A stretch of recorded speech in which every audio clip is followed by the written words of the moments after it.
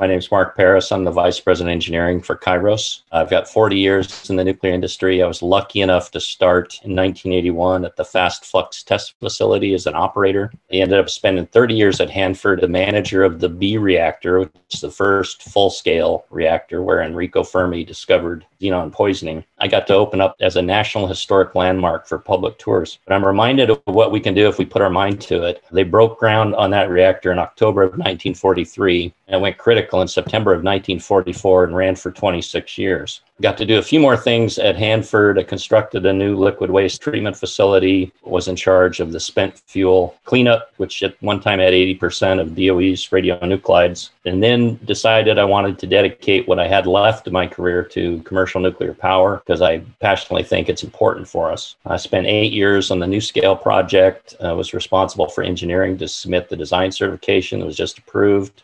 And then in May of 2019, I moved to Kairos. And this is the best job I've ever had. Kairos Power's mission is to enable the world's transition to clean energy with the ultimate goal of dramatically improving people's quality of life while protecting the environment.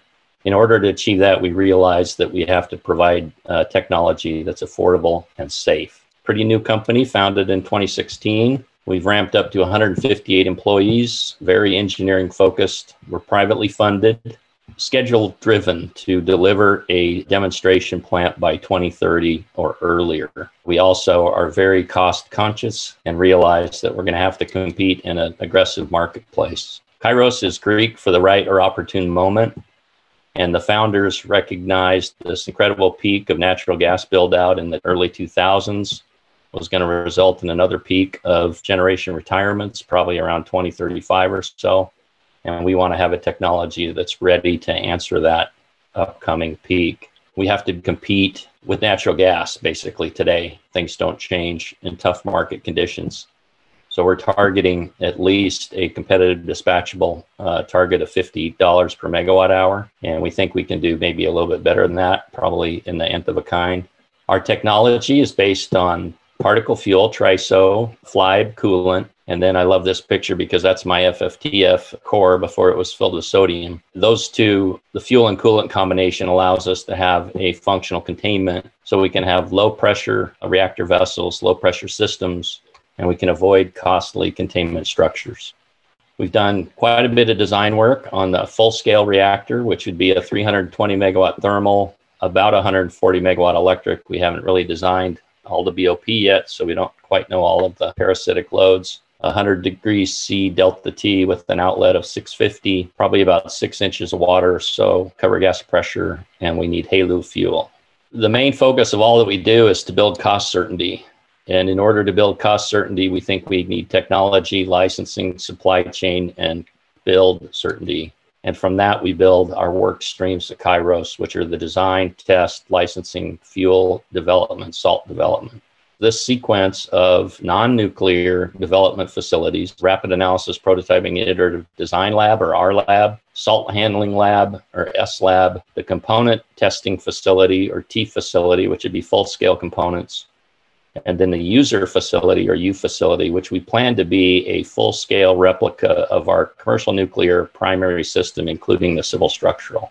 What we've done so far, Alameda headquarters in California, is a 70-some-year-old airplane hangar that we refurbished. There's a couple of pictures of what it looked like. We built it into a really cool office and lab complex that's shown on the right. Our rapid lab was commissioned in the fall of 2018. On the left shows a picture from the top floor of the office that looks out over the testing floor with some manufacturing. We've got our ETU demonstration experiment, salt loop down on the lower right. And then on the right, we've got mostly thermal hydraulic, but water and oil scaled experiments that have been working over the last couple of years. So the Etude is the engineering test unit demonstration experiment, and it's a scaled water mock-up of our engineering test unit. It includes a pump, pebble circulation system, control rod insertion. There's a scaled reactor vessel. Of course, it's non-nuclear for ETU. This is where we're experimenting with how to insert pebbles and how to withdraw pebbles, how rods will be inserted, and then how the pump's going to work. September of 2020, we commissioned, and this was somewhat delayed because of COVID, commissioned and put into operation our salt lab.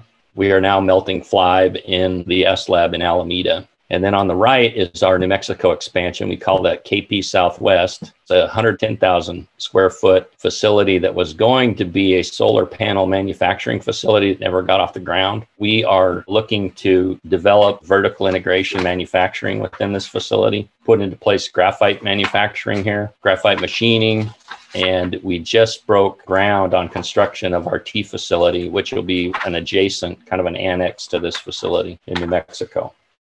Kairos Power is taking a different approach to nuclear. We think nuclear has to be done really kind of drastically different than it has in the past. And in the past, we've had long development cycles where you make a lot of paper that gets increasingly more complex and intricate and harder to change. You probably hook up with an EPC sometime after you've got almost designed, close to finished. You find out that the cost estimate is undesirable, and so you do a power up rate to try and improve your dollars per megawatt ratio. And then you go out to the field, finally, with paper that's really hard to change because you have a license now, and you find problems about how you can't build it the way you thought you could. We try to break that down into small sprints, very near term, hardware developed, hardware focused, so that we can really learn by doing, learn fast, learn cost control, and also to expose real risks rather than kind of try to contemplate what risks might be there and then track a whole bunch of them. Some of them come to pass and some of them don't. And of course, SpaceX comes to mind as the very successful company that has completely disrupted the industry, very much like our industry. And you see down in the lower left, they had Falcon 1 and then the Falcon 9 Block 5, just recently completed manned flight. We ask ourselves, what's our Falcon 1? Flight 4 is shown in the Marshall Islands, Omelek Island. What's similar for us? It's the engineering test unit. So the engineering test unit, shown compared to our full-scale reactor, is a non-nuclear, unenriched, flibe-wetted isothermal test that will test our vessel, including our graphite internals, our salt pump, pebble handling, and control elements. And it's scale relevant to both the KPX commercial reactor and to our test reactor, which I'll talk about in a little bit.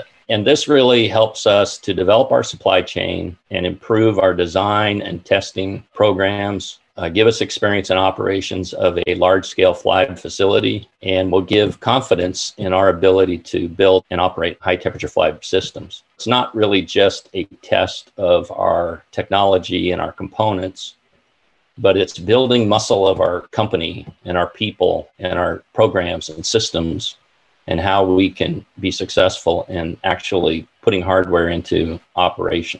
Progress on ETU is going along quite nicely. The design is just about done. This will go in the T facility in KP Southwest. Procurement is underway for major components. Our overall development program is shown here. We've done Etude. We're going to the engineering test unit, non-nuclear. A new twist is that we're building a test reactor, which would be up to 50 megawatt thermal, no electrical production, that'll be on the scale of the engineering test unit. And we're doing this really to show that Kairos can deliver low-cost nuclear heat. The next sequence then is a non-nuclear U facility. It's a full scale of the commercial version of our plant, including all of the primary, which would be safety-related structural supports in the building. Really help us reduce that risk of going to the field and not being able to build what we had designed, and flesh that out and give confidence that we'll have build certainty. The next deployment would be KPX, and X meaning whatever a customer wants, 2, 4 units grouped together. So our schedule is shown here. We're in the middle of engineering test unit. We've started design of Hermes test reactor. We've done a lot of design on the KP, the full-scale KPX. So a lot of this translates to just a smaller scale. Then we'll go into U facility and then to commercial. Our intention is to have a commercial plant ready 2030 or earlier. Hermes criticality, we're targeting about 2025. U facility construction would be 2025, 2026 timeframe. How are you synthesizing your flibe salt? We've developed a relationship with Materion, who's probably one of the few providers, if not the only provider of beryllium fluoride. Do you have plans for managing the chemical and physical hazards associated with beryllium?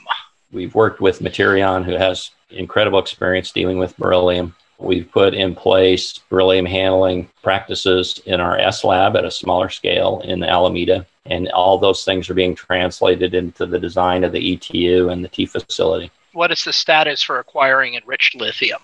We're working on that quite vigorously, and we think we have it in hand.